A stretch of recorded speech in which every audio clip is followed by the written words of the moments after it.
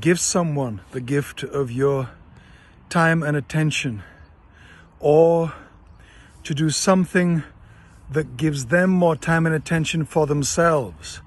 Does someone in your world need you to take some pressure off them so that they can go to the gym or go for a walk or have a night off or have a lie-in or go for a massage or go for a pedicure or a manicure or all of the above? I wonder if a gift of giving someone some space, some room that makes them feel seen, the gift of feeling seen is what that would be. I wonder how many of us could do things like that. It would cost you nothing, or it may cost you something. I don't know. Maybe you're going to pay for the manicure or the massage. I don't know. Maybe it will cost you something. But the bigger gift is that you see that they need that from you, and the sacrificial cost of that to you is your gift to them.